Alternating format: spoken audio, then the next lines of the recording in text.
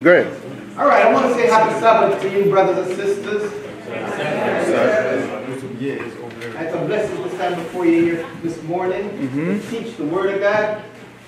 Reading for me is my esteemed colleague, Brother Rashad.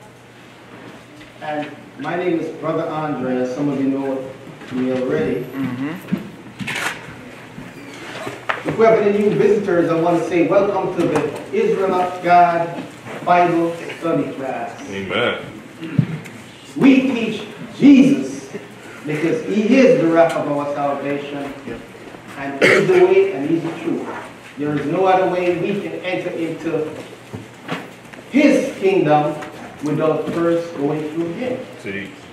All right, so today's lesson is called Return to the Lord with a whole heart, and He will establish you. Return to the Lord with a whole heart, and He will establish you. Now, what does that mean? Return to the Lord with a whole heart, and He will establish you. Well, we're going to go through the scriptures, and it's going to show us plainly how is it that we can return to the Lord, how the Lord will answer our prayer. Because if we ask amiss, the Lord will not answer our prayer. And we are in the season. In a few days, they'll be celebrating the unconquered Son, the birth of their so-called Jesus. And I know this time of the year it's very challenging because you can't turn on the radio without hearing the jingle bells. Right.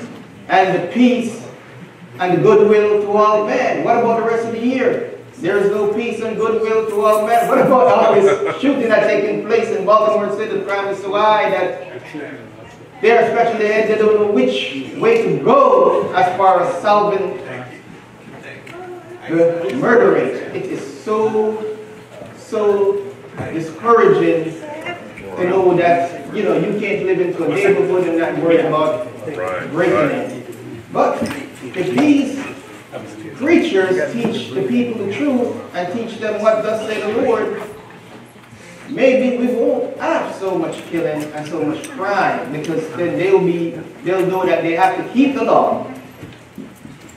And we're gonna look at the scriptures, and a lot of people probably overlook this. They're so caught up in the tradition of man. And we're going to start out with Luke 16. Because the Lord said something here that a lot of people overlook. We're going to pick up this at Luke 16 and verse 15. Luke 16, verse 16. Because, these people are so caught up in the traditions of men that they completely forget what the Lord said. Not to remember Him in His birth, but in His death and resurrection. His birth can't do you no good, regardless of how much you keep the so-called Roman Christian day holy. So we're going to pick up this at verse 15. And we're going to examine this a little bit. Go ahead and read. And He said unto them, Ye are they which justify yourselves before men, but God knoweth your hearts. For that which is highly esteemed among men is an abomination in the sight of God. That's right. That which men esteem, that which highly esteemed among men is an abomination to the Lord. So these pagan holidays that we esteem so high is an abomination to the Lord. For the Lord gave us His holy days in Leviticus 23. For us to follow those days that is a plan of salvation. Not, let alone the Lord, some people talk about, Purim. There is nowhere I can see in the scripture where Jesus even celebrated Purim. So, we right now supposed to be focused and try to make this and stay on track so we can be glorified at the time appointed. So the Lord told us in Jeremiah 10 that the custom of the people are vain. Yes. For the days which they claim is the birth of Christ is abomination to him. He clearly tells us to remember his death and resurrection. If Herod couldn't figure it out, how can we now today can figure out when Jesus was born? Right. And they're claiming that he was born on the 25th day of December. But we're going to look at some trials and some tools that Jesus used. What he do? All the prophets, he dictated this word to all his prophets. And he's going to use some of these tools to completely disarm Satan. These are the tools that we must keep in mind that we're going to use, because Jesus is the captain of our salvation. Right. And he's actually showed us the roadmap. So we're going to pick up this in Luke. Go back to Luke 4, and we're going to pick it up at verse 8. Luke 4 and verse 8.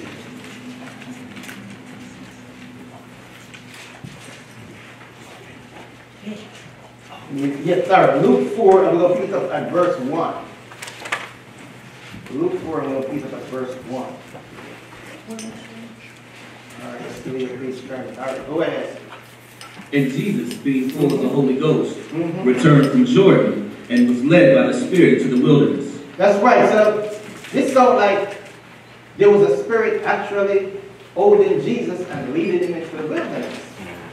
But if we read Isaiah 50, it will tell you that that Holy Ghost is nothing other than the Word of God.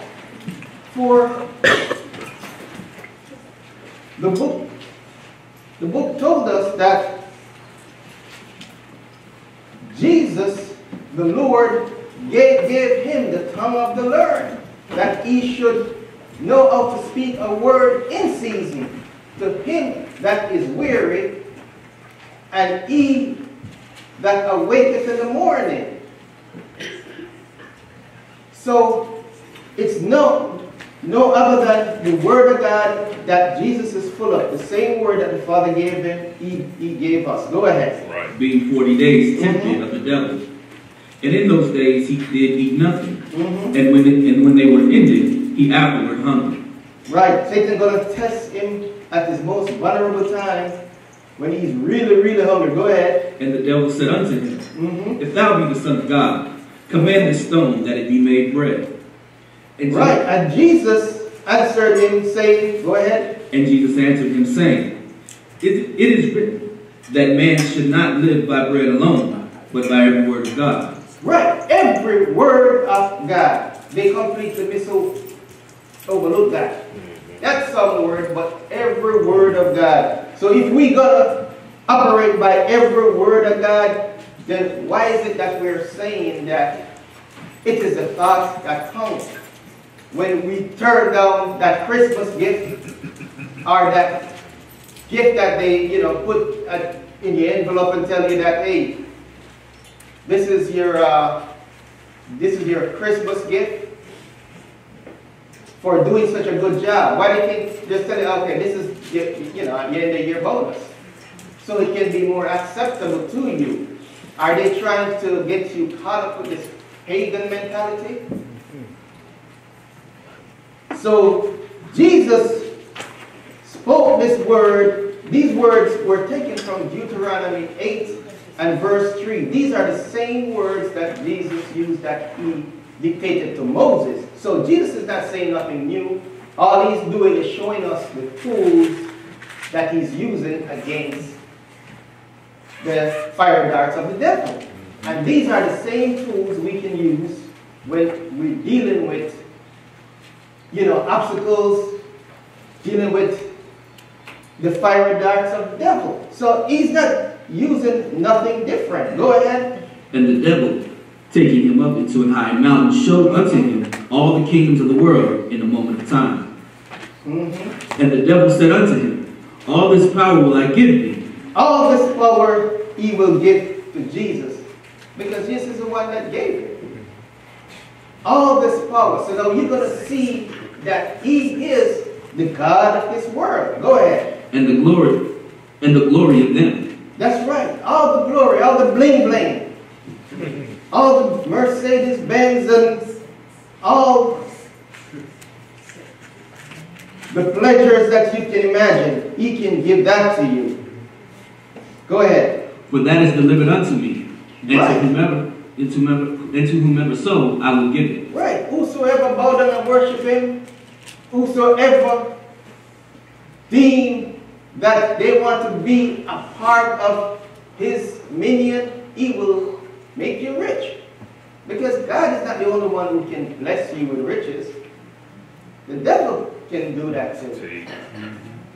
And the book tells you, a righteous man will fall 6 times, and the 7th time he'll rise. While the wicked man, he fall once, and that's it. He's done. Go ahead, my brother. If thou therefore will worship me, all shall be thine. All that should be his. So he's given Jesus the riches of the world that Jesus already created. That's something. Okay, go ahead. And Jesus answered and said unto him, Get thee behind me, Satan. For it is written, Thou shalt worship the Lord thy God, and him only shalt thou serve. Okay, so where did the Lord get those words from? Those words came from Exodus 34, verse 14. The same tools that the Lord gave Moses to use and to teach the children of Israel is the same thing, the same tools Jesus came back and used to fulfill the testimony.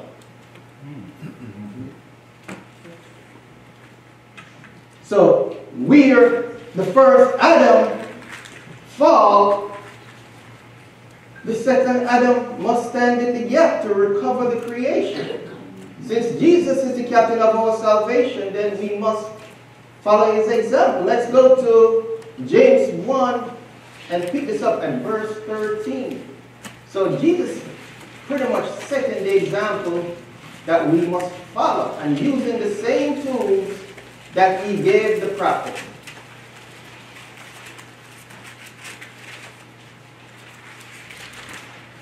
Because what Jesus is doing is showing us that, hey, these tools do work. So James 1, and we're going to pick this up at verse 13.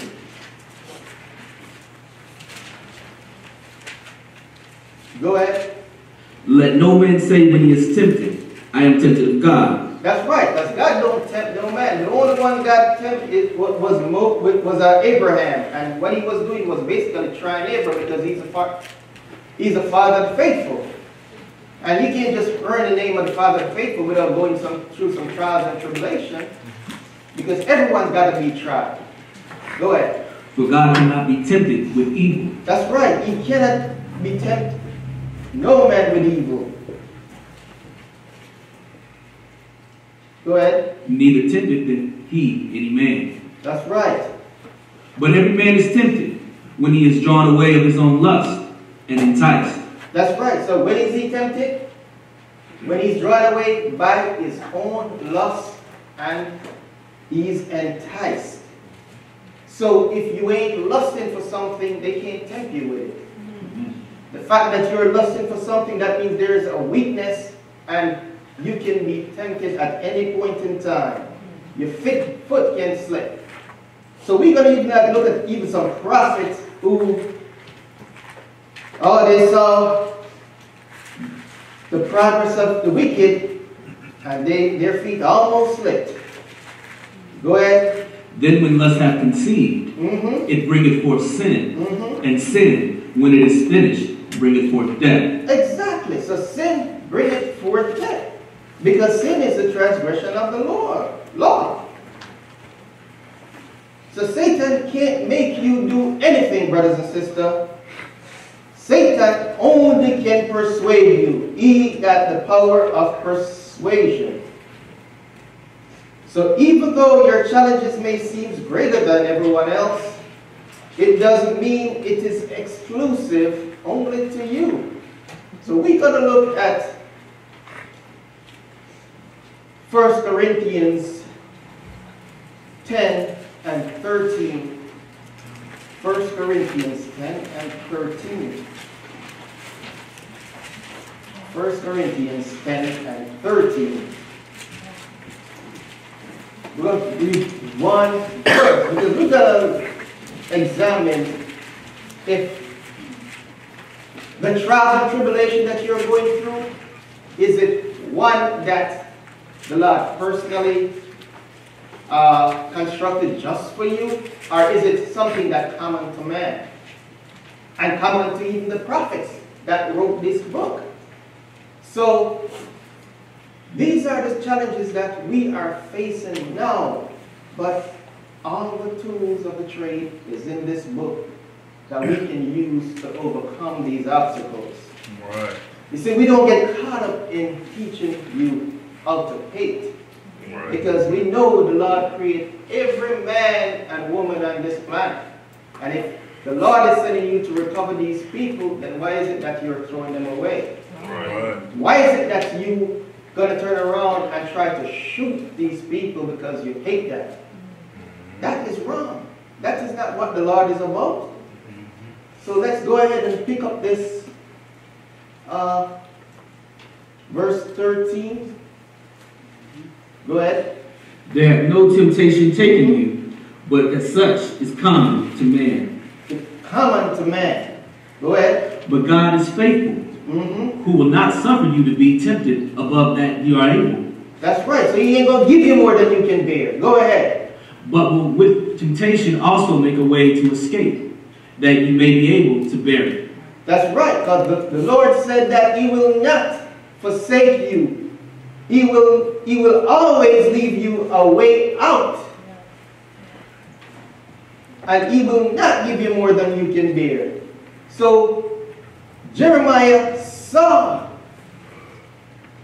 everyone around him that was doing well, except for him. He's facing all these challenges that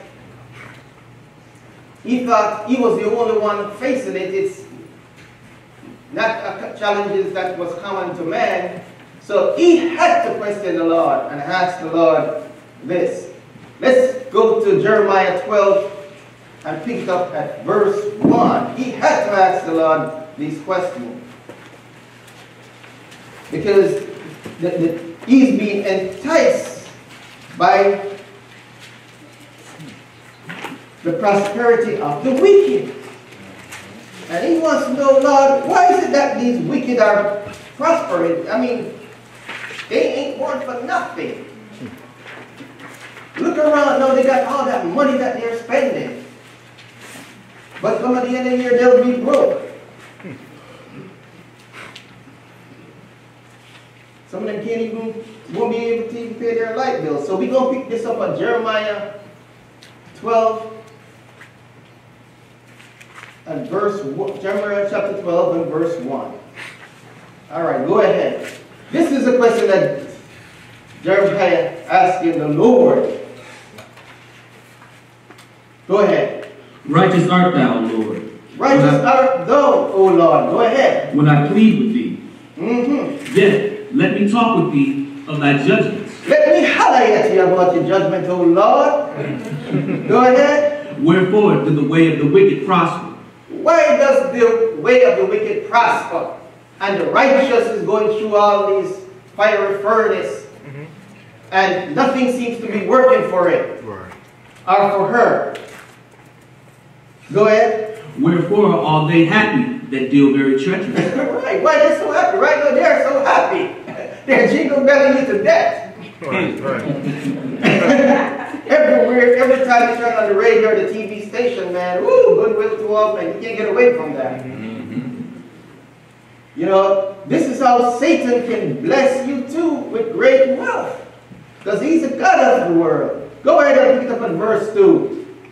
Thou hast planted them. Yea, they have taken root. They grow, yea, they bring forth fruit. That's right. They take root and they grow like a big big tree. Big tree. They just spread out, looking all green and beautiful. Life is good. Go ahead. Thou art near in their mouth and far from their reign. That's right. You were just talking about Jesus all day, but he's not under your mind. He's far from their mind. Go ahead. But thou, O Lord, knowest me. Thou hast seen me and tried mine heart toward thee. That's right. Pull thee out like sheep for the slaughter and prepare them for the day of slaughter. That's right. So they are getting their rewards now. But they don't know that they are being set up for the day of slaughter. Because once they fall, that's it. So Jeremiah said, I know, Lord, you are not with these people. We have to do a self-check sometimes when we see the prosperity of the wicked and kind of look into the mirror. Even David himself fall in this kind of dilemma.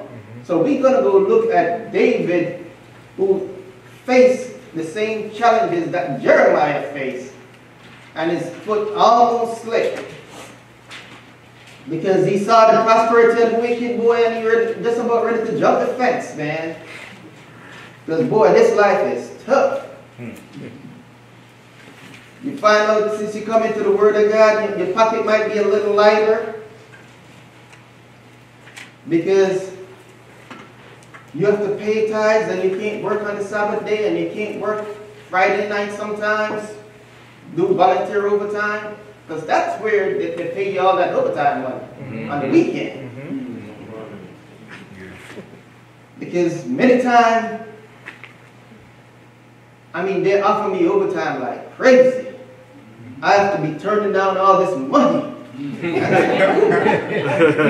All this trip to Alaska and stuff like that.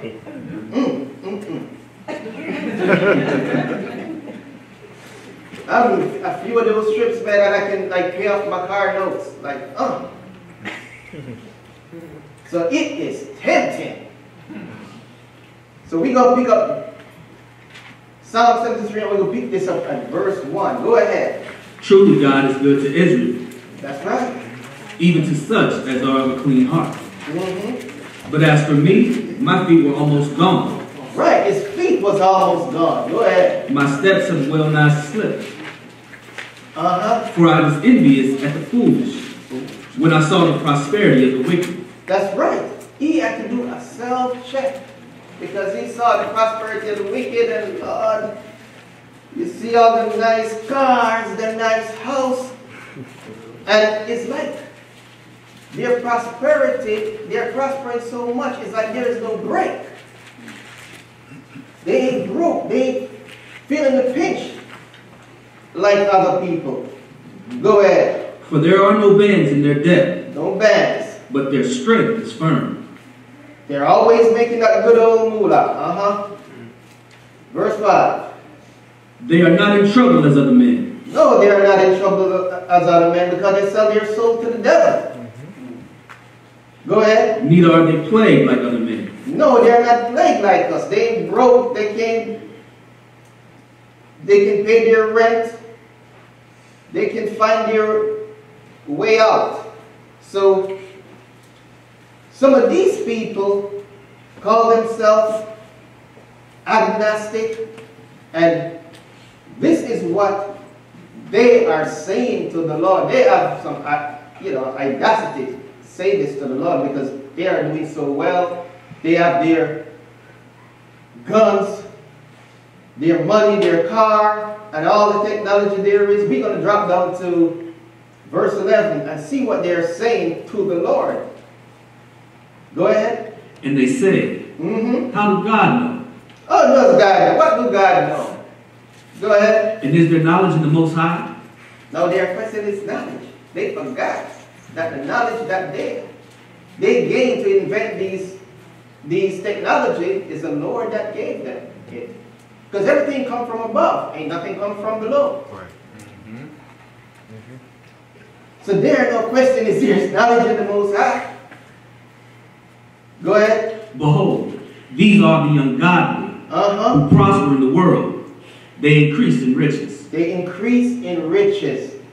So don't envy them. Go ahead. Verily I have cleansed my heart in vain and washed my hands in innocency. For all the day long have I been plagued. That's right. And chastened. Go ahead. And chastened every morning. That's right. So you going through all these challenges and all these trials, but these wicked people ain't going through nothing. Right. Go ahead. If I say, I will speak thus, behold, I should offend against the generation of thy children. Okay, sorry, skip down to verse 16. When I thought to know this, it was too painful for me. It was too painful for him. Because he's watching these wicked people prosper. And it's like, you know, sometimes you live from paycheck to paycheck. And sometimes, man, you don't know where the other dollar's going to come from to help you to pay that rent. So it was too painful for him. Go ahead. So he's got to go into the Lord's sanctuary, and the Lord's going to give him an answer. Because the Lord always takes care of his servant. Go ahead. Until I went into the sanctuary of God, then understood I their end. That's right. Then he understood their end. So what will be their end? Verse 18. What will their end be? Go ahead. Surely thou didst set them in slippery places. Thou casted them down in destruction. That's right. So they are prospering now, but their foot is on a slippery surface. So when they fall, that's it. So we got to stay true to the Lord. So the Lord put this in here to edify us, that when our faith starts getting weak, we can read this stuff and it strengthens us, because we know joy comes in the morning. It might be hell in the night, but joy comes in the morning.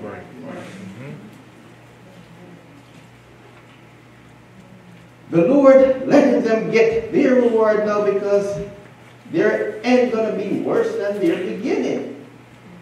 So let's look back with this. Let's go to Psalms 92. Psalms 92, I'm going to pick it up at verse 5.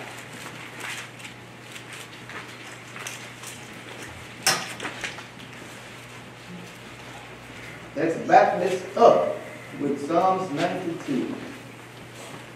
I'm going to pick it up at verse 5. All right, go ahead.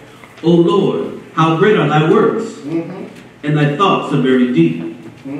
A brutish man knoweth not, neither do a fool understand this.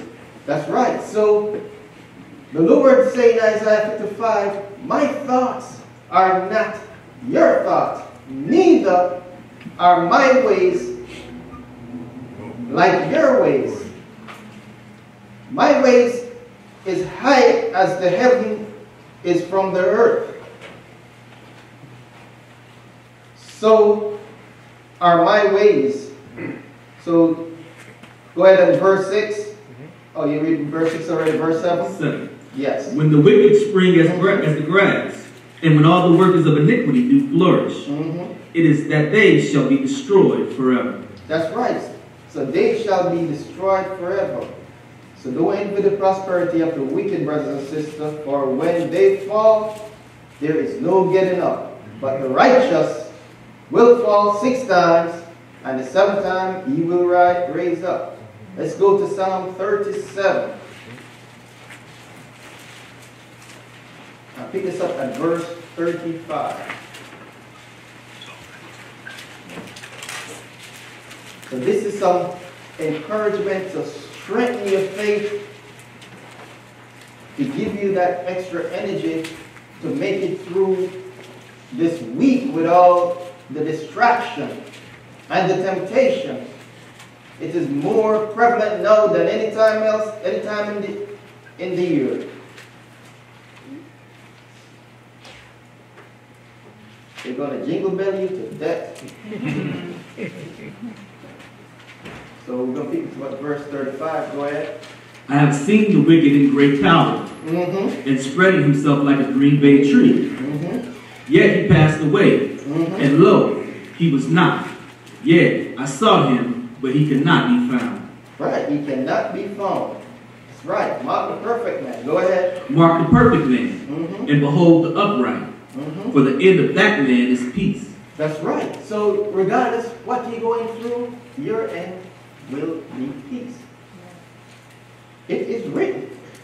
Can't be changed. As long as you follow the roadmap to salvation, you guarantee to get this reward. Go ahead. But the transgressors shall be destroyed together. The end of the wicked shall be cut off. That's right. But the salvation of the righteous is of the Lord. He is their strength in the time of trouble. That's right. In the time of trouble, turn to the Lord with a whole heart, and he will establish you. And don't let Satan put those evil thoughts in your mind. Verse 40, go ahead. And the Lord shall help them and deliver them. He shall deliver them from the wicked and save them because they trust in him. That's because they trust in him. You got to trust in the Lord for him to guide your footsteps. Give you that momentum to go on. You know, like when we baptize you, one thing we do is pray to the Lord that if you fall, it's not the fall that's going to hurt you, it's in not getting up. So that's why we always pray for the Lord to strengthen you, that in the event that you fall, he encourages you to get back up. Because if you stay down, that's where the danger comes in, and that's where you can run the chance of, getting into the lake of fire. And, that's not our goal, to see anyone miss the mark. Okay, so go ahead, verse 40. Oh, you read that already? Yeah. Okay. So let's go to Psalms 107. 107. So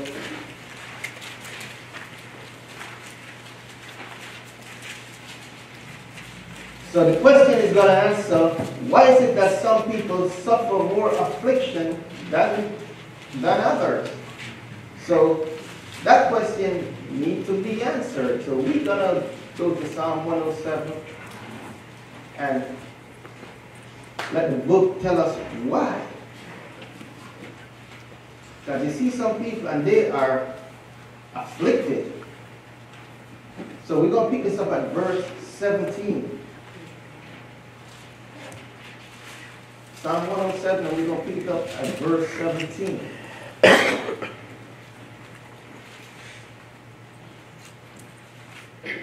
Go ahead. Fools, because of their transgression and because of their iniquities, are afflicted. Fools, because of their transgression and their iniquity, they are afflicted. So we see why they are afflicted, and afflicted without mercy from the Lord. Go ahead. Their soul abhorreth all manner of meat, and they draw near unto the gates of death. So, even though they are afflicted, they will not allow, the word of the Lord, they would not listen to the word of the Lord, and regardless how much you bring them this word, they would not listen to you until they are afflicted. So the Lord said they even refuse any kind of meat, meaning man of meat, meaning the word of God. Right. They refuse to hear that. So now, in their affliction, they're going to call upon the Lord. Go ahead. Then they cry unto the Lord in their trouble. And what he's going to do? And he saveth them out of their distresses. He sent his word and healed them and delivered them from their destructions. That's right. He sent his word healed them, and his word delivered them from their destruction. Because the Lord said it is not his will that anyone should perish, but all should come to repentance. So we can tap into some of that power from the Lord if we are willing to be obedient. So we're going to go look at good old Job and look at some of the challenges that he faces. So let's go to Job 33. Job 33. Job 33.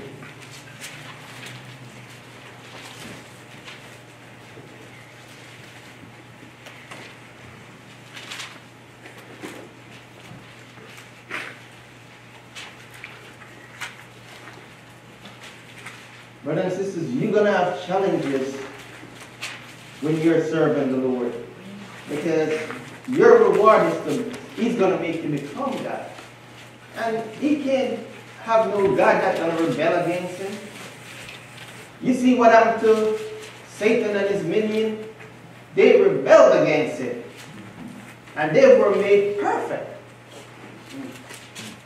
So, the trials that we are going through, this is called training day for us. Because once we make that mark, that's it.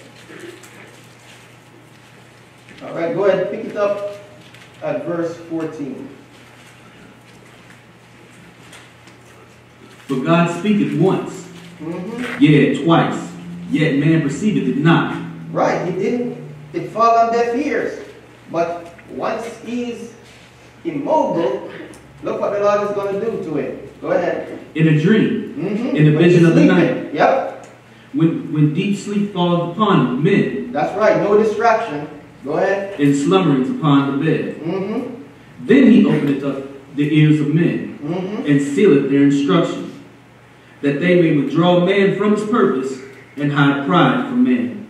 That's right. So, you might have a purpose in life to do one thing, but that might not be the same purpose that the Lord has for you. See, I've never thought one day in my lifetime that I was going to be able to become a preacher.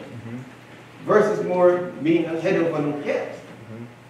That was not even one of those weird dreams. This is the last place I was trying to be. I wanted to go to Vegas and live it up. But that's not what the Lord had planned for me. I mean, if anyone ever tell me that I was going to become a preacher, a teacher, that is so far-fetched. But who knows?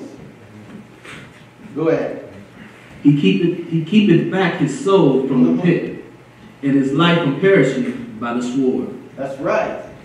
He does this by his word. Go ahead, verse 19.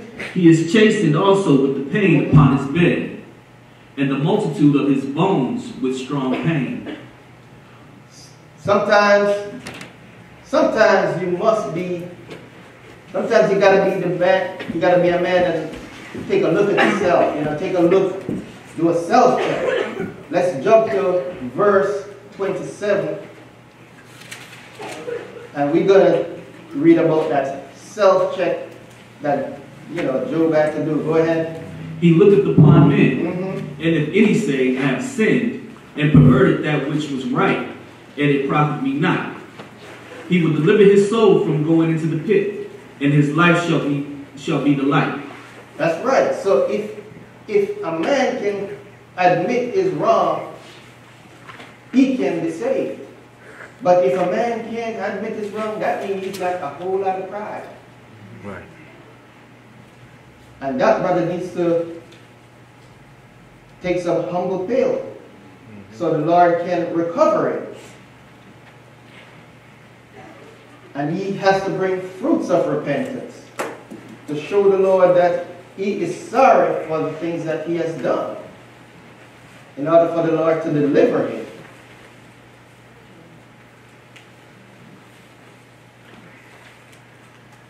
verse 29.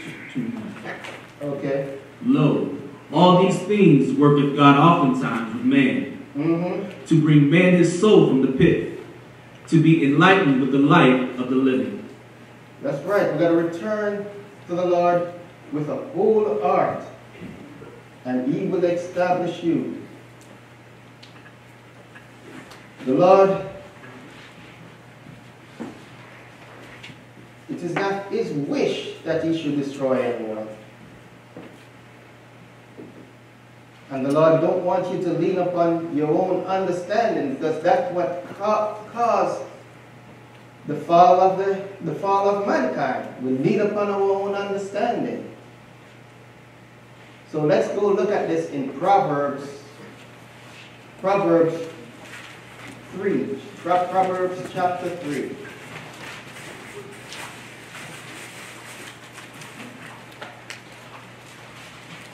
And we want the Lord, as Solomon to write,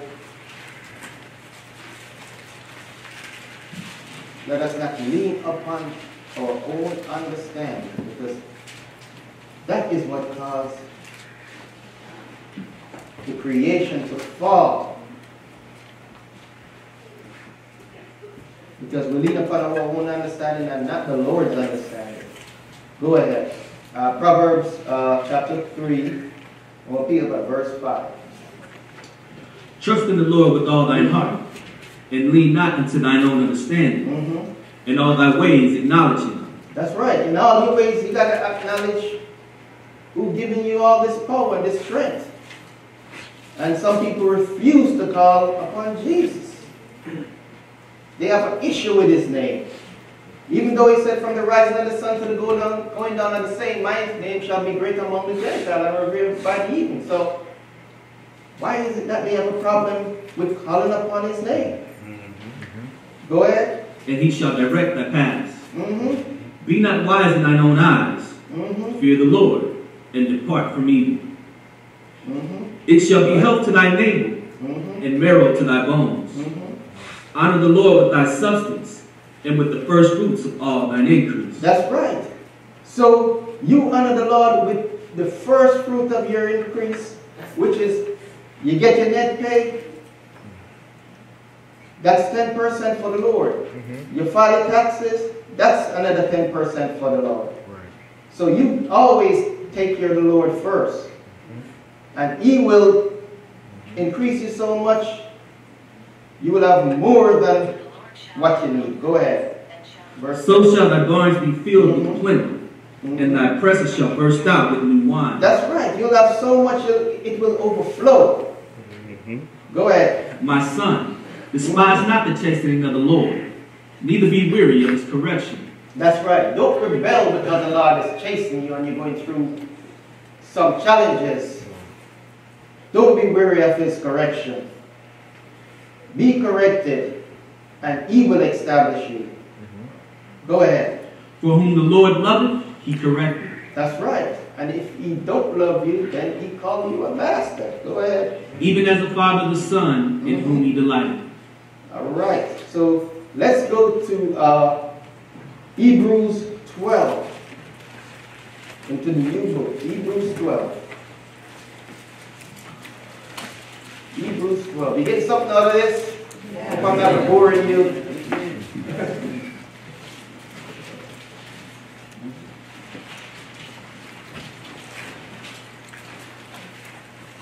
Okay. Hebrews 12, and we'll pick up at verse 1.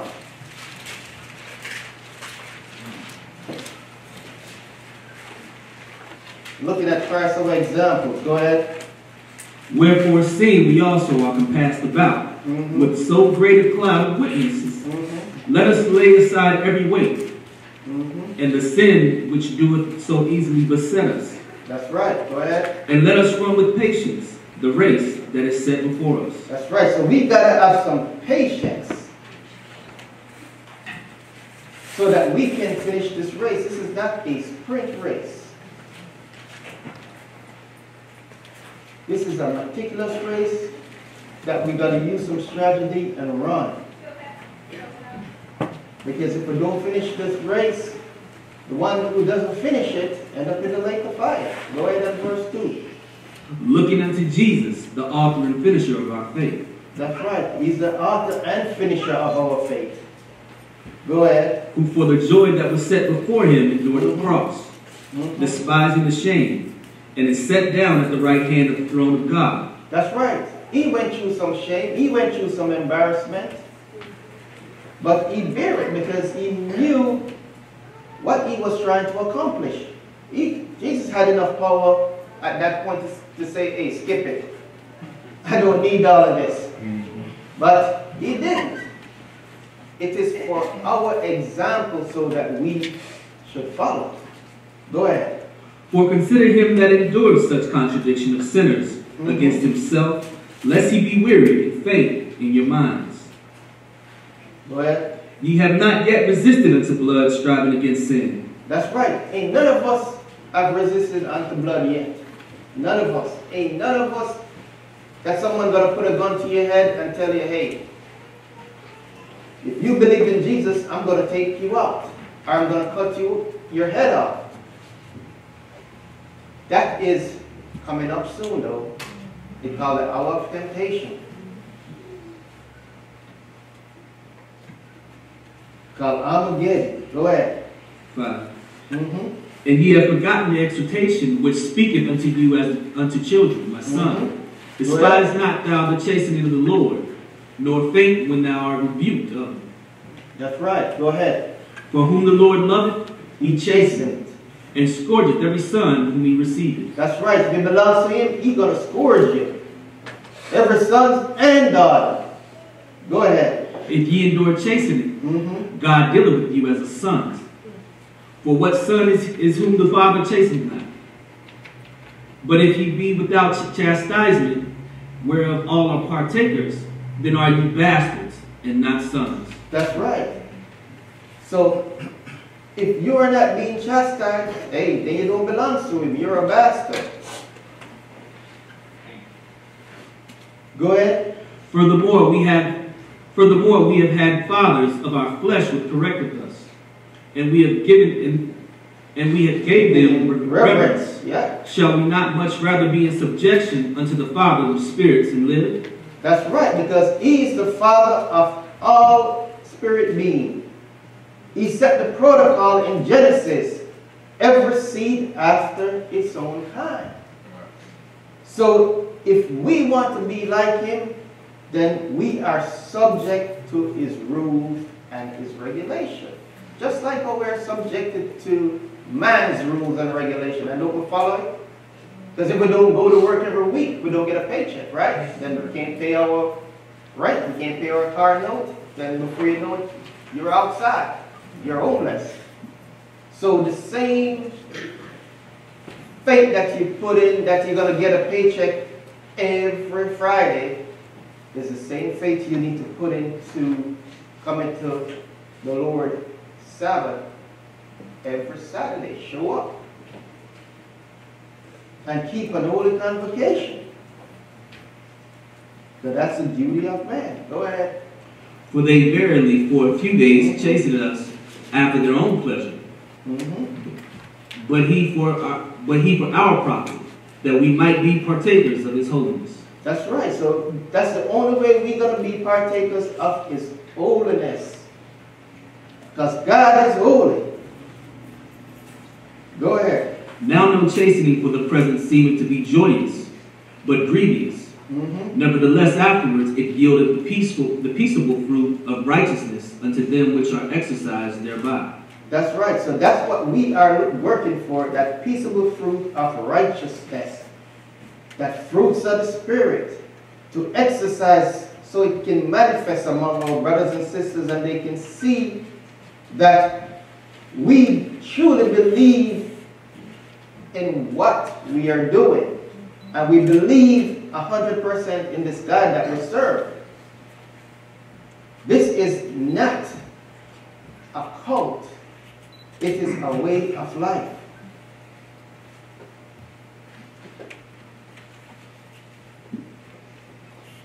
So let's go to Job 5. Job 5.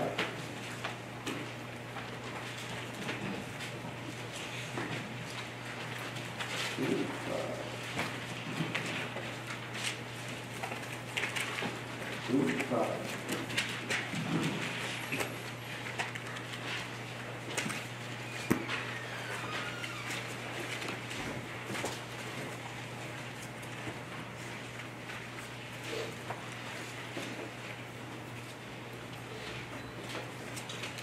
we're going to pick it up at verse 17. Job 5 and verse 17.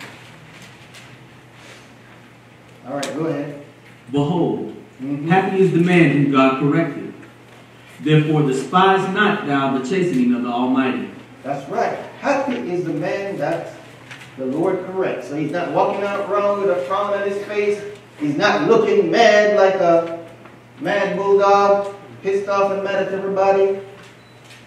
Go ahead. For he maketh sore and bindeth up. He wounded, and his hands make whole.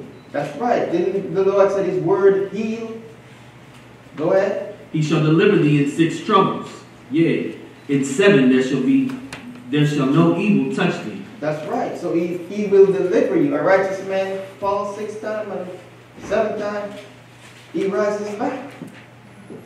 So the Lord will recover you if you stay in for the long haul. So let's go to Psalms 37. Psalms 37.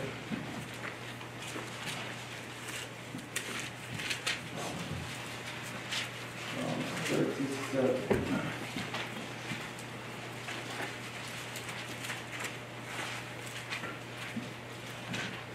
And we're going to pick this up at verse 23. Psalms 37, and we're going to pick it up at verse 23.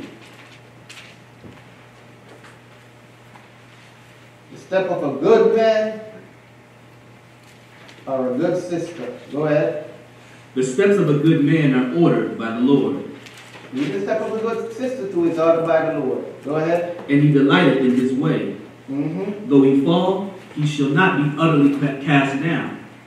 For the Lord upholdeth him with his hand. That's right. So the Lord delighted. When the Lord delighted in your ways, even your enemy is at peace with you. Go ahead. Verse 25. I have been young, and now am old. Yet have I not seen the righteous forsaken, nor his seed begging bread. That's right. David said that. He's been a young man and now he's been old.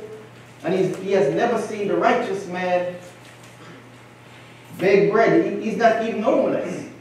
So sometimes you see people going through some changes in their life and you have to question yourself and ask, man, why is that they're going through what they're going through?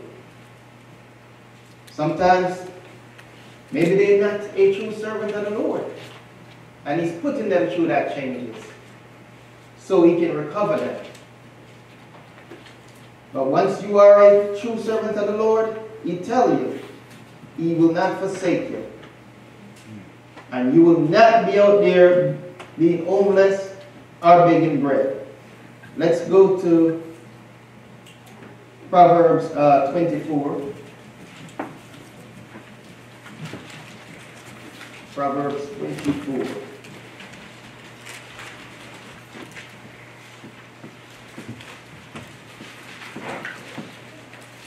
Proverbs 24. And we're going to pick it up at verse 16.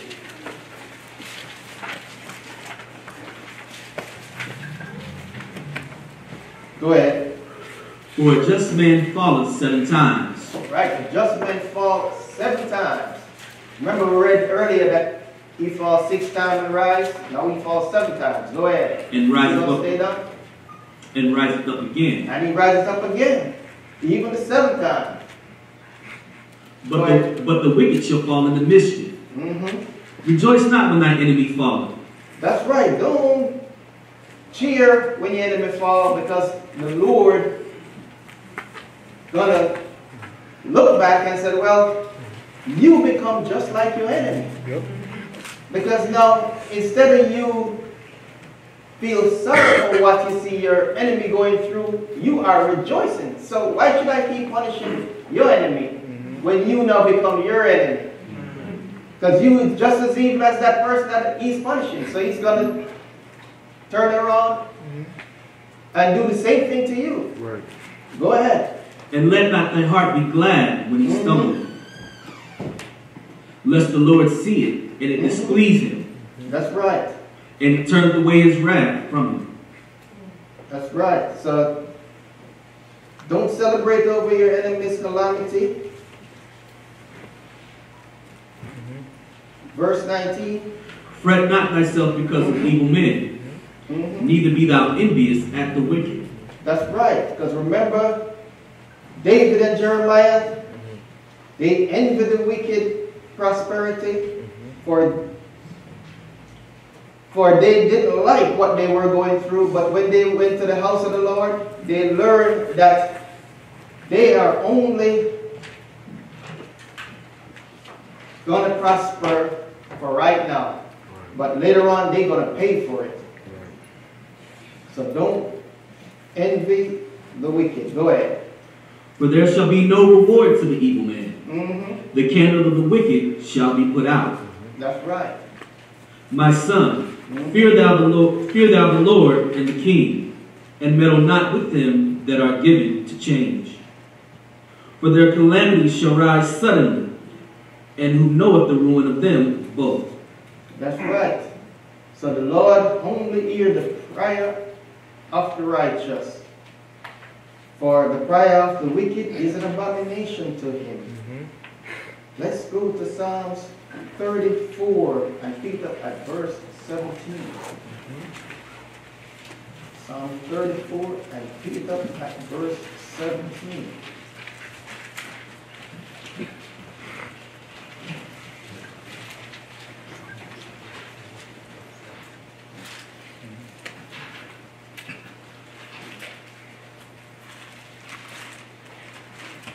All right, go ahead.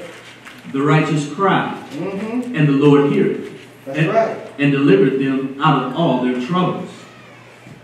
The Lord is nigh unto them that are of a broken heart, and saveth such as be of a contrite spirit. Many are the afflictions of the righteous, but the Lord delivereth them out of them all. Right, deliver them out of some. Out of them all. So that means the Lord do what he says he's going to do. He deliver you out of all your affliction. Go ahead. He keepeth all his bones. Not one of them is broken. Evil shall slay evil shall slay the wicked, and they that hate the righteous shall be desolate. That's right. The Lord redeemeth the soul of his servants, and none of them that trust in him shall be desolate. That's right. So none of you who believe in the Lord shall be desolate. This is what the Lord is saying, and these are the tools that he put out here for us to use. That's why he have his servant, the prophet, wrote these books. So let's go to the new book, 1 Peter 4. 1 Peter 4. 1 Peter 4.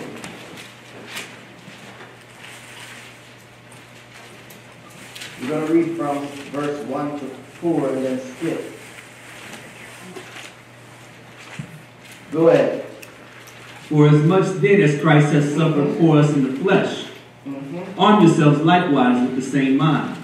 With the same, don't he say, let this mind be in you that is also in Christ? Right. So you got to have the same mindset, just like all of us in here.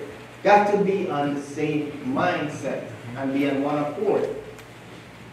Because if we are not on one accord, then the enemy can easily come in here and create havoc among us. Go ahead. For he that hath suffered in the flesh hath ceased from sin. Because he keeping the law. That's the only way he can cease from sin. Go ahead. that he no longer should live the rest of his time in the flesh to the lust of men, but to the will of God. For the time past of our life may suffice us to have wrought the will of the Gentiles, when we walk in lasciviousness, lust, excess of wine, revelings, banquetings, and abominable idolatries. That's right. So the book tells you that wine is a teaser and strong drink is raging, and who deceived by it is not wise.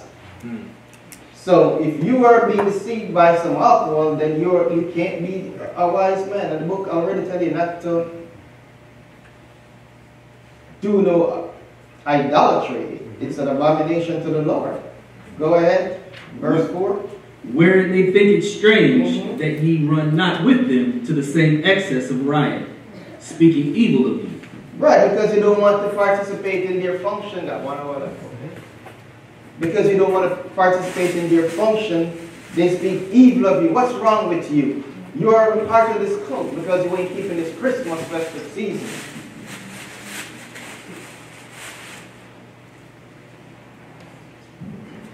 So 1 Corinthians 13:10 remind us that there is no temptation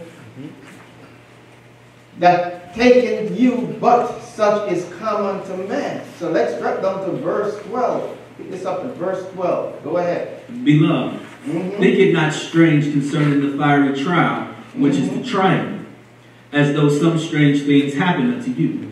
That's right. So don't think because it's happening to you, it is strange. It is very common. Yep. You can talk to some of these brothers and sisters who've been in the Word for a long time, and they can tell you some of the challenges that they face.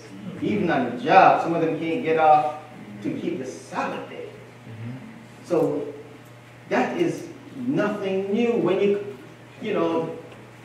start serving the true and living God, yes, the tradition of the world now becomes an hindrance to you.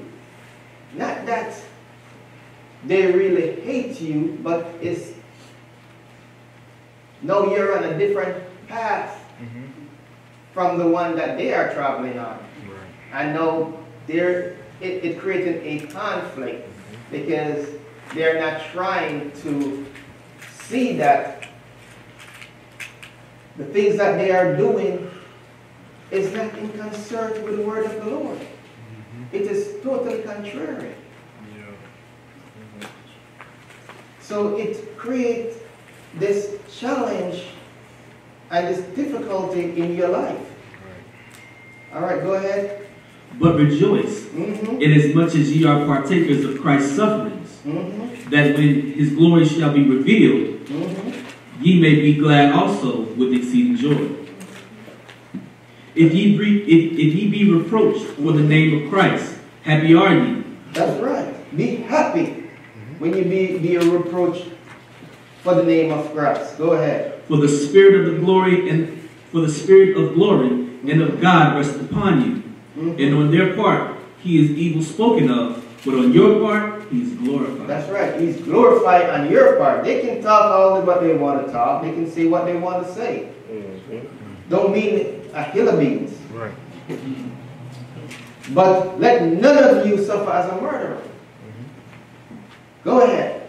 But let none of you suffer as a murderer, or as a thief, or a busybody, or as an evildoer, or as a busybody in other men's matters. That's right. There is no glory into that. Right.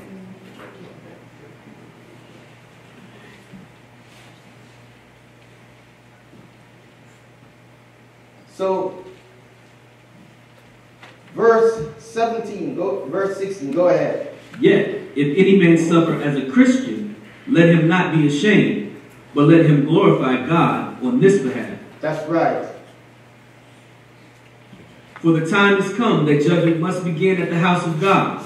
Where it should begin? At the house of God. That's right. So judgment first starts here. Right. If we can't get it right here, do we expect the people outside of the building to get it right? Go ahead. And if it first begin at us, what shall the end be of them that obey not the gospel of God? We already know what's going to happen to them. Go ahead. And if the righteous scarcely be saved, where shall the ungodly and the sinners appear? Right. Read that again. And if the righteous scarcely be saved, where shall the ungodly and the sinner appear? So this walk is one that is very serious. We can't take it for granted, brothers and sisters. So he said, if the righteous is scarcely saved, where shall the ungodly and the sinner appear? The righteous are you and I who are here keeping in the word of the Lord. And he said, if we are scarcely saved, that means the Lord had to find something in our record that prevents us from making it. And if we are scarcely saved, what about the ones who don't know no God? What's going to happen to them? So that is something that you really want to take serious. Go ahead. Wherefore let them that suffer according to the will of God commit the keeping of their souls to him in well-doing, as unto the faithful Creator. All right. So we must return to the Lord with a whole heart so he can establish us. Let's go to let's skip over to 1 Peter 5. 1 Peter chapter 5. Yeah, you're right there already. Verse 6. 1 Peter chapter 5. I'm going to pick up at verse 6. Go ahead. Humble yourselves, therefore, under the mighty hand of God, that he may exalt you in due time. That's right. If you humble yourself, he's going to exalt you in due time. Not in the time that you set forth and think that he should recover you, but in the time that he said you're supposed to be recovered. A lot of times we want to put artificial time on things, but sometimes it really don't work out like that. Go ahead. Casting all your care upon him, for he careth for you. That's right. Be sober, be vigilant, because your adversary the devil, as a roaring lion, walketh about, seeking whom he may devour. Right. So if the devil is walking around to see who he may devour, we have some brother talking about that Revelation 12 has not been fulfilled. Satan hasn't come down on earth. So why is man in trouble if Revelation 12 has not been fulfilled? Why is it Satan is walking around seeking who he may devour if he's still in heaven? Didn't Satan decide to go back to heaven? Go ahead. Whom resist steadfast in the faith, knowing that the same afflictions are accomplished in your brethren that are in the world. That's right. The same affliction that is accomplished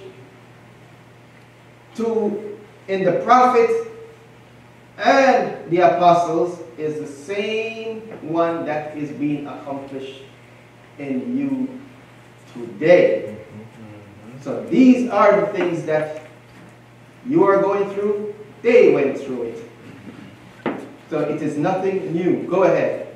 But the God of all grace, whom have called us unto his eternal glory by Christ Jesus, after that he hath suffered a while, make you perfect, established, strengthened, settled. Settle you. That's right. So let's look at an example of 4 Hebrew boys who were delivered by the Lord. We're going here to look at these brothers' faith, that their faith didn't waver them, even though they had to resist unto blood, which is something we haven't done yet. And that is really coming to us, which is that power of temptation. So even though this chapter is dealing with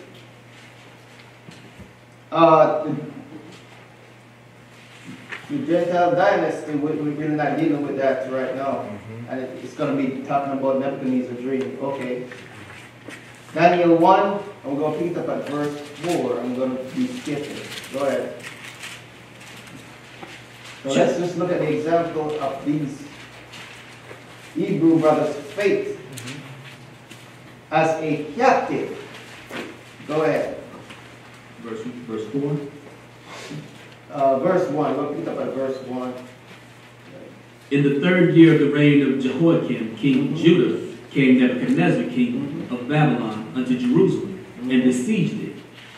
And the Lord gave Jehoiakim, king of Judah, in his hand, with part of the vessels of the house of God, which he carried into the hand of Shinar to the house of his God. And he brought the vessels into the treasure house of his God.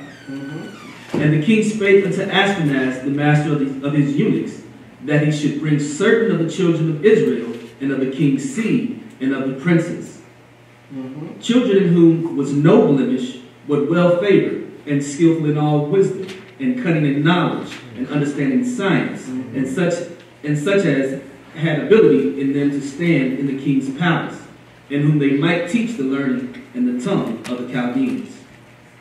So these brothers are very skilled, and the king is looking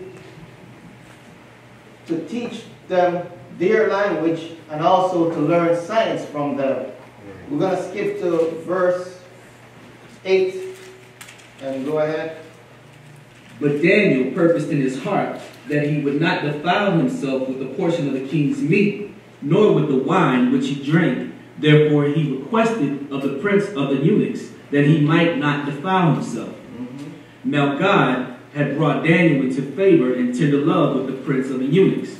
Right, so even as a captive, Daniel still remained faithful to his diet.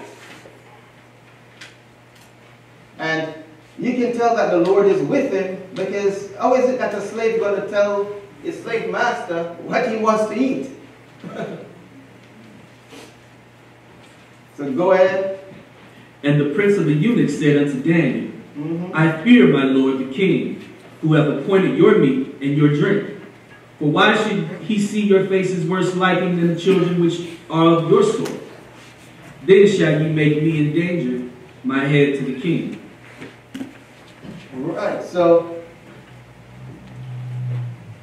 Hananiah, Meshach, and Azariah convinced Melzar to feed them with pulse, which is lentils and chickpeas, for 10 days, and they will look and fare better than the king's boys that going to be eating from the king's table for 3 years. So this is a challenge that he gave to Melzar, and Melzar pretty much feared that if these boys don't look as good, then his neck is on the chopping block. So he's putting his neck on the line. But the Lord give Hananiah, Meshach, and Azariah, Daniel, Meshach, and Azariah, favor. Go ahead. Prove thy servants, I beseech thee, 10 days, and let them give us pulse to eat, and water to drink. Then let our countenances be looked upon before thee, and the countenance of the children that eat of the portion of the king's meat. And as thou seest, deal with thy servants. So he consented to them in this matter, and proved them 10 days. And at the end of the 10 days, their countenances appeared fairer and fatter in flesh than all the children which did eat portions of the king's meat. So they look better than the children of the king. We're at 16. 16? Okay, go ahead. Thus Melzar took away the portion of their meat and the wine that they should drink, and gave them pulse. As for these 4 children, God gave them knowledge and skill in learning and wisdom, and Daniel had understanding in all visions and dreams. Now at the end of the days that the king had said he should bring them in, then the prince of the eunuchs brought them in to Nebuchadnezzar. Okay. And the king communed with them, and among them all was found none like Daniel, Hananiah, Mishael, and Azariah. Therefore stood they before the king. And in all matters of wisdom and understanding the king inquired them. He found them 10 times better than all the magicians and astrologers that were in all his realm. Okay, so Daniel and the Hebrew brothers and all the rest of the Hebrew brothers, you know, they won that bet because they put their trust in the Lord, knowing that if they do what he says, stick by the dietary law, that he is going to pull them through. So we're going to look at the challenge and the trials that these brothers are going to face in chapter 2. So, like I said, we are taking, what we're looking at is their faith. How these brothers face, how these brothers resist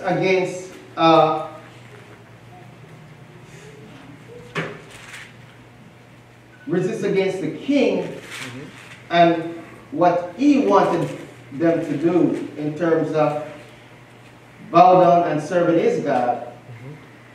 But there's also a lesson on the 4 wings of heaven. There's a book called The 4 Wings of Heaven. So, you know, you can read up some more on that. So we're going to go to Daniel chapter 2, and we're going to pick it up at verse 1. Go ahead. And in the 2nd year of the reign of Nebuchadnezzar dreamed dreams, wherewith his spirit was troubled, and his sleep brake from him. Then the king commanded to call the magicians, and the astrologers, and the sorcerers, and the Chaldeans, for to show the king his dreams. So they came and stood before the king. And the king said unto them, I have dreamed a dream, and my spirit was troubled to know the dream. Then spake the Chaldeans to the king Syriac, O king, live forever. Tell thy servants the dream, and we shall show the interpretation. The king answered and said unto the Chaldeans, the thing is gone from me. If ye will not make known unto me the dream, with the interpretation thereof, ye shall be cut into pieces, and your houses shall be made dunghill. So now, how can a person tell you about something that you dream if you can't remember what is it that you dream? So they are put in a bad position, and somehow they're going to try to pull Daniel, Meshach, Azariah, and Abednego into that fold so that they would be the first one that the king would have their head cut off. But the Lord, remember, the Lord is going to establish them. He's going to remove them out of this situation. And we're going to see that as we read along. Go ahead. But if ye show the dream and the interpretation thereof, ye shall receive of me gifts and rewards and great honor. Therefore show me the dream and the interpretation thereof. They answered again and said, let the king tell his servants the dream, and we will show the interpretation thereof. The king answered and said, I know of certainty that ye would gain the time, because ye see the thing is gone from me. It is gone from him. He can't remember what dream he had. Go ahead. But if ye will not make known unto me the dream, there is but one decree for you. For ye have prepared lying and corrupt words to speak before me. Till the time be changed, therefore tell me the dream, and I shall know that ye can show me the interpretation thereof. So the king is going to prove that. So all this time he's been paying them, and they've been living it up. So now, hey, it's time for them to show what they've been getting all this money for. So now they got to pay the piper. Go ahead. The Chaldeans answered before the king and said, there is not a man upon the earth that can show the king's matter. Ain't that bold? He said, there is not a man. Of course there's not a man, but there's a God. Go ahead. Therefore there is no king, lord, nor ruler that asks such things at any magician or astrologer or Chaldean. Okay. Verse 13. And the decree went forth that the wise men should be slain, and they sought Daniel and his fellows to be slain. So the king didn't ask Daniel and his fellows, but yet still they sought Daniel and his fellow to be slain. So that tells you the things that a captive go through. So now these brothers also going to show you that they had to resist unto blood. And that their faith and their belief in their God is going to take them through. Go ahead. Then Daniel answered with the counsel of wisdom to Arioch, the captain of the king's guard, which was gone forth to slay the wise men of Babylon. Right. So he's going to ask the man, why is this decree so hasty? Go ahead. He answered and said to Arioch, the king's captain, why is the decree so hasty from the king? Right. I mean, I'm just finding that out now. Why is it so hasty? And what he's going to say, go ahead. Then Arioch made the thing known to Daniel. Then Daniel went in and desired of the king that he would give him time, and that he would show the king the interpretation. That's right. Give him time so he can go take it to his God. And that's what we got to do sometimes. We got to sometimes we face a challenge that we can't handle, we can't deal with. We got to take it to the Lord. Go ahead. Then Daniel went to his house and made the thing known to Hananiah, Mishael, and Azariah, his companions, that they would desire mercies of God of heaven concerning this secret, that Daniel and his fellows should not perish with the rest of the wise men of Babylon. Then was the secret revealed unto Daniel in a night vision. Then Daniel blessed the God of heaven. Right. The Lord said that he put his information in your mind while you're asleep, put his instruction. So that's the same thing the Lord is doing right here. Right. He's putting his instruction into Daniel's mind. Right. So the Lord is not doing nothing different. Go ahead. Daniel answered and said, Blessed be the name of God forever and ever, for wisdom and might are his. And he changed the times and the seasons. He removed kings and set up kings. He giveth wisdom unto the wise, and knowledge to them that know understanding. Right, so that's why we don't worry about the guy that's in power. Because we know God set him up, and the Lord can take him down. So that's why we don't worry about who is the president. We just know where we're going and where we're supposed to be. Where we at? 24. 24, go ahead. Therefore Daniel went in unto Arioch, whom the king had ordained to be destroyed, the wise men of Babylon. He went and said thus unto him, Destroy not the wise men of Babylon. Bring me in before the king, and I will show unto the king the interpretation. That's right. Go ahead. Then Arioch brought in Daniel before the king in haste, and said thus unto him, I have found a man of the captives of Judah, which will make known unto the king the interpretation. The captive of Judah, the slave. So they went to get the slave. So then the Lord said he gave Israel the oracle. Okay, so that's what he did. Even though Daniel is a captive, he gave Daniel the answer. Go ahead. The king answered and said to Daniel, Whose name was Belteshazzar? Art thou able to make known unto the dream which I have seen, and the interpretation thereof? Daniel answered in the presence of the king and said, The secret which the king hath demanded cannot the wise men, the astrologers, the magicians, the soothsayers show unto the king? Right. Can all of your boys that you have, can they show you it? They're supposed to be smart. They're supposed to be the wise man. They ain't going to listen to no Hebrew. Just like when we try to teach them the true word of God, ain't nobody listening to us, ain't nobody paying us any attention. Right. Because what do descendants of slaves know? Go ahead. But there is a God in heaven that revealeth secrets, and maketh known to the king Nebuchadnezzar what shall be in the latter days. Thy dream and the visions of thy head upon thy bed are these. As for thee, O king, thy thoughts came into my mind upon thy bed, what should come to pass thereafter, and he that revealeth secrets maketh known to thee what shall come to pass. Right. Like I said, we're not dealing with the Gentile dynasty, and that's what this is about. That you have in the Gentile dynasty, you have the gold, which is the Babylon, which is the head.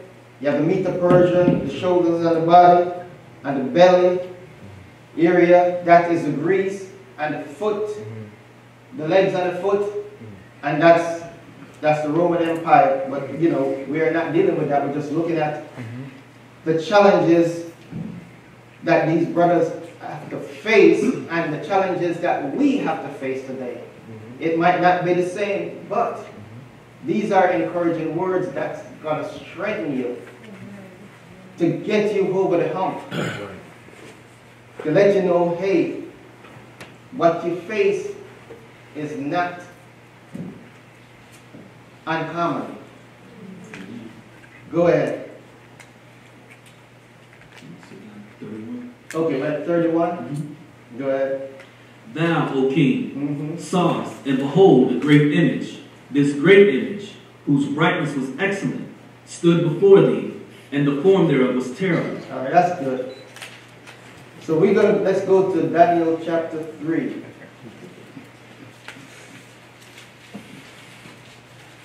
Go to chapter 3. So we're looking at the challenges that Daniel had to face. And he stood up in righteousness before the king as a captive. Go ahead. Chapter 3, we're going to pick up at verse 1. Go ahead. Nebuchadnezzar, the king, made an image of gold, whose height was 60 cubits, and the breadth thereof was 6 cubits. He set it up in the plain of Dura, in the province of Babylon. Then Nebuchadnezzar the king sent to gather together the princes, the governors, and the captives, and the judges, the treasurers, the counselors, the sheriffs, and all the rulers of the provinces, to come to the dedication of the image which Nebuchadnezzar the king had set up. Then the princes, the governors, and the captains, the judges, the treasurers, the counselors, the sheriffs, and all the rulers of the provinces were gathered together unto the dedication of the image that Nebuchadnezzar the king had set up. And they stood before the image that Nebuchadnezzar had set up. So they're here to pay homage to this statue and to bow down to this statue. So we're going to see that they want Daniel to do the same thing too. And we're going to see how Daniel handled the situation. Go ahead at verse 6. And whoso falleth not down in worship shall the same hour be cast into the midst of a burning fiery furnace. So these brothers are facing death if they don't capitulate. Go ahead. Therefore, at that time, when all the people heard the sound of the cornet, flute, harp, sackbut, psaltery, and all kinds of music, all the people, the nation, and the languages fell down and worshipped the golden image that Nebuchadnezzar the king had set up. So can you imagine if you had to face this?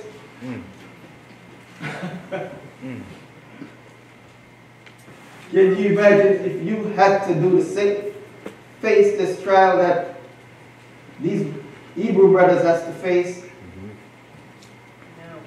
No. Okay, so you finish up verse 7. Okay, finish up 7.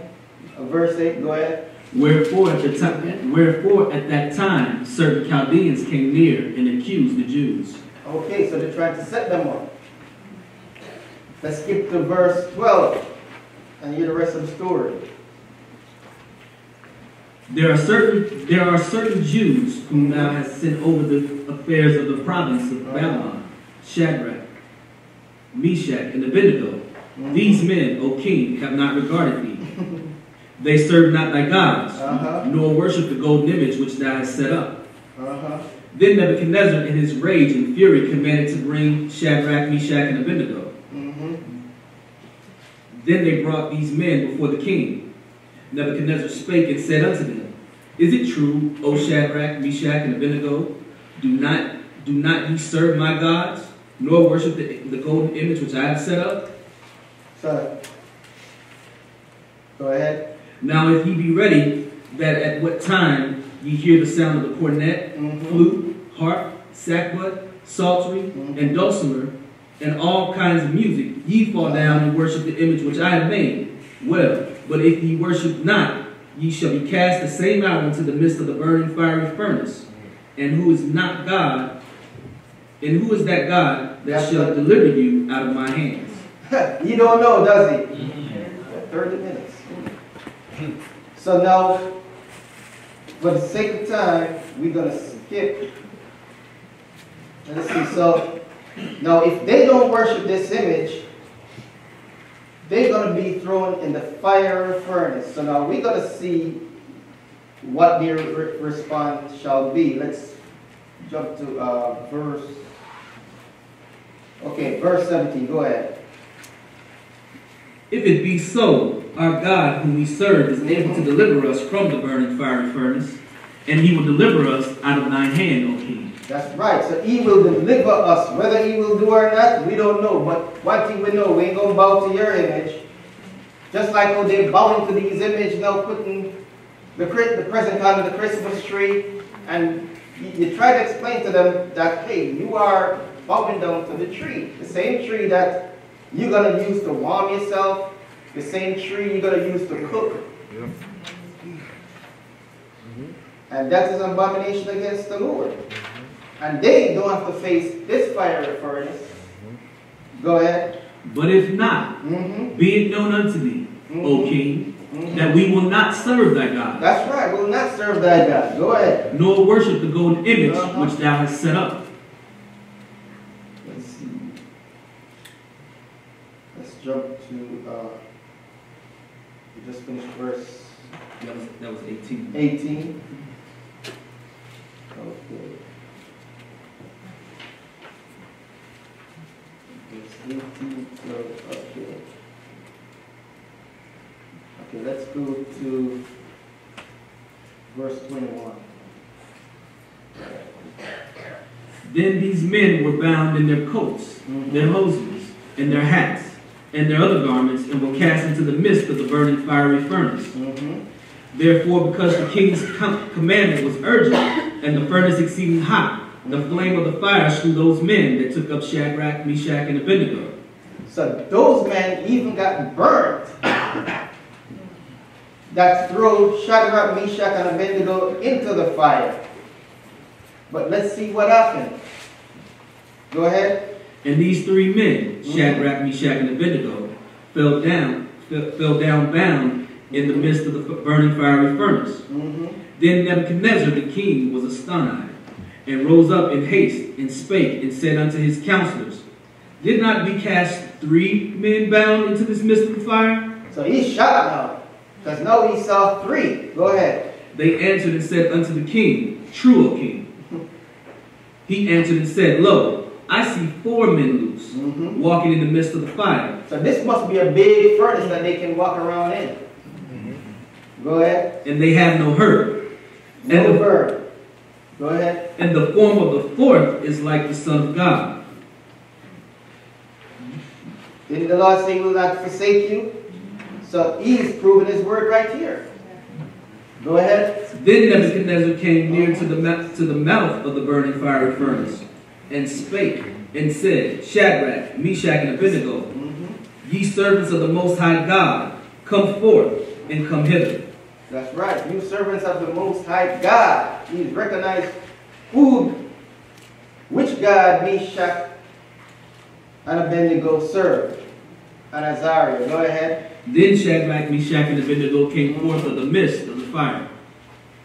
And the princes, governors, and captains, and the king's counselors being gathered together, saw these men, upon whose body the fire had no power. That's right. They don't even smell like smoke. Go ahead. Nor was an hair on their head singed, neither were their coats changed, nor the smell of the fire had passed on them. Then Nebuchadnezzar spake and said, Blessed be the God of Shadrach, Meshach, and Abednego, who have sent his angel and delivered his servants that trust in him. Even the stranger now have some faith in the true and living God. He made him a believer. Go ahead. And have changed the king's words, and yielded their bodies, that they might not serve nor worship any God, except their own God. That's right. So the Lord has proven. See, we went here just to show you that even through the worst of times,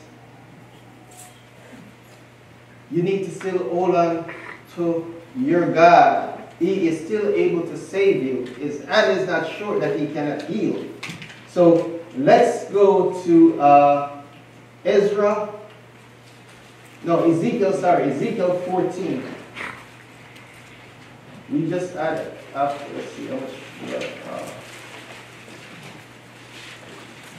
I'm just going to cut this. Okay, so, yeah, Ezekiel 14.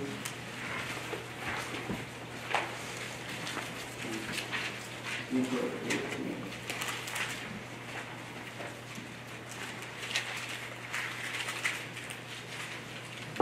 14. Ezekiel 14 and 14. Go ahead.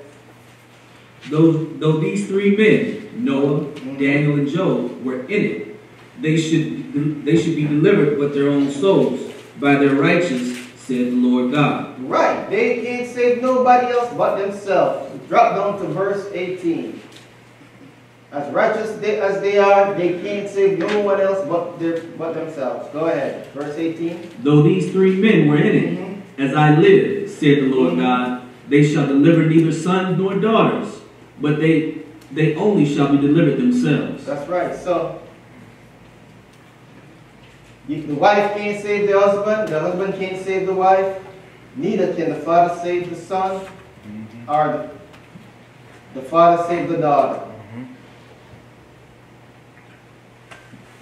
This is an individual thing. So skip down to verse 20. Though Noah, Daniel, and Job were in it, as I live, said the Lord God, they shall deliver neither son nor daughter. They shall but deliver their own souls by their righteousness. By what? Their righteousness. Their righteousness.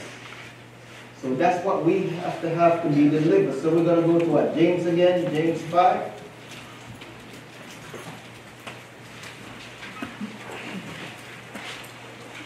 James 5.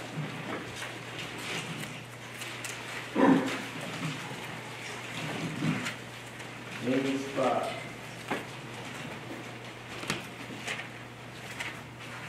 James 5, we'll go pick up at verse 7. We'll read from 7 to 5. Go ahead. Be patient, therefore. Be patient. Brethren, until the coming of the Lord. Behold, the husbandman waited for the precious fruit of the earth. So when you got to be patient until the coming of the Lord, you got to wait for the precious fruit when it's harvest. Go ahead. And have long patience for it, until he receive the early and latter rain. Be ye also patient. Establish your hearts. That's right. For the coming of the Lord draweth nigh. Grudge not one against another, brethren, lest ye be condemned. Behold, the judge standeth before the door. Who is the judge? Jesus. That's right. Go ahead. Take, my brethren, the prophets, who have spoken in the name of the Lord, for an example of suffering, affliction, and of patience. Okay, so did we read about some of those prophets? read about Daniel, read about Ezekiel, read about David. Go ahead. Behold, we count them happy which endure. Ye have heard of the patience of Job, and have seen the end of the Lord, that the Lord is very pitiful and of tender mercy. That's right. So we got to be patient. Let's see these guys. All right, let's go to, we got two more places, 2 or 3 more places. Let's go back to Job. Let's just go to Job 2. Let's go to Job chapter 2 and we're going to pick up at 1. Job chapter 2 and we're going to pick up at verse 1.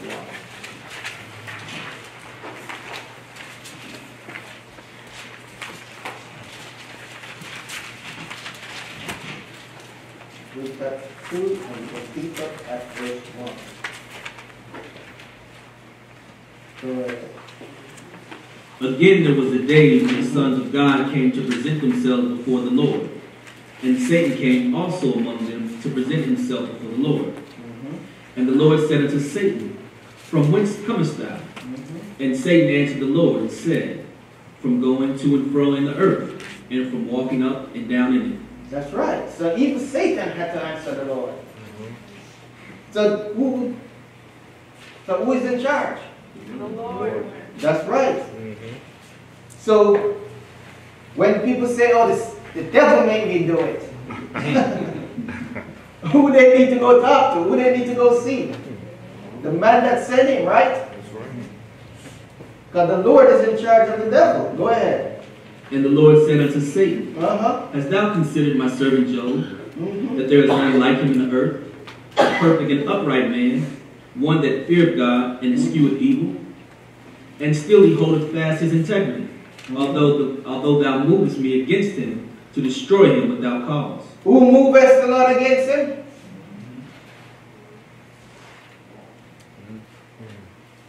That's the Lord. The Lord, Satan caused the Lord to move his hand against Job.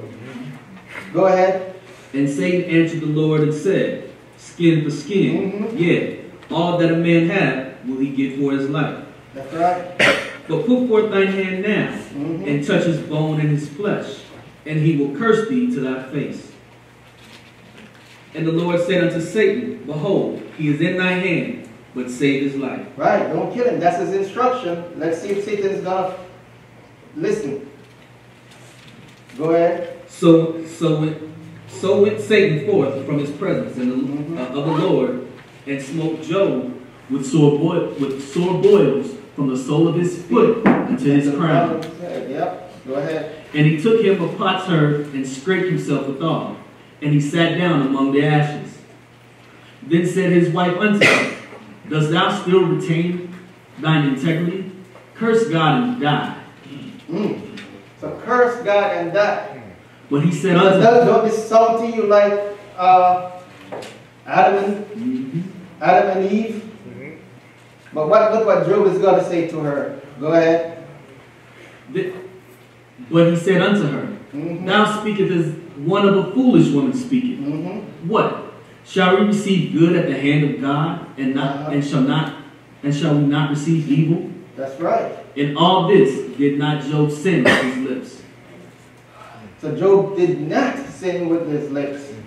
Because then the Lord is going to establish Job. So none of us have gone through the trials and tribulations that Job have gone through in one day. So let's go to Job 42.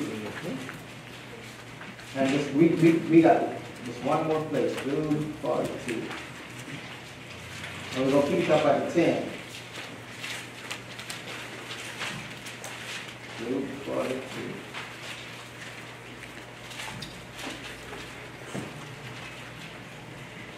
When you get there, go ahead. And the Lord turned the captivity of Job when he prayed for his friends. Also the Lord gave Job twice as much as he had before.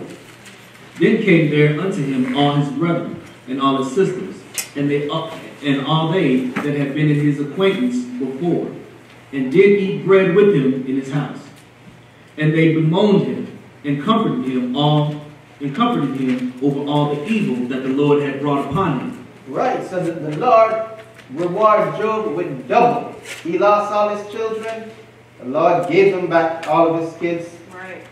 Everything. Go ahead. Every man also gave him a piece of money, and every one an earring of gold. So the Lord blessed the latter end of Job more than his beginning, for he had 14,000 sheep and 6,000 camels, and 1,000 yoke of oxen, and 1,000 she-asses. He also 7 sons and 3 daughters. 7 sons and 3 daughters. Go ahead. How long did Job live? Go ahead. And he called the name of the first Jemima, and the name of the second Keziah, and the name of the third Kenrenhappuch.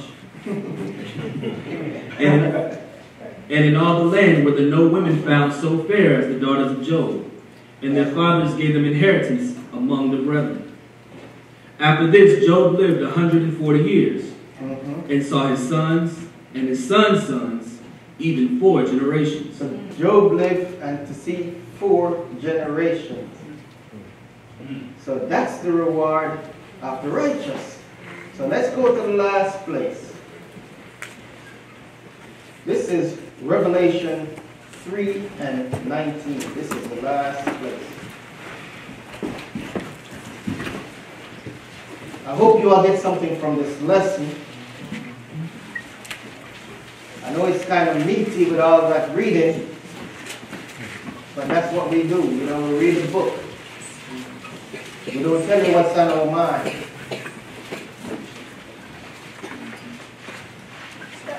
Because only through these pages that you can get salvation. So go ahead, Revelation 3:19. As many as I love, I rebuke and chasten. Be zealous, therefore, and repent. That's right. Be zealous and repent. So the Lord is not his intention to destroy anyone. Because the Lord is plenteous in mercy. Do right by him, and he will do right by you. And I thank you for your time. Amen.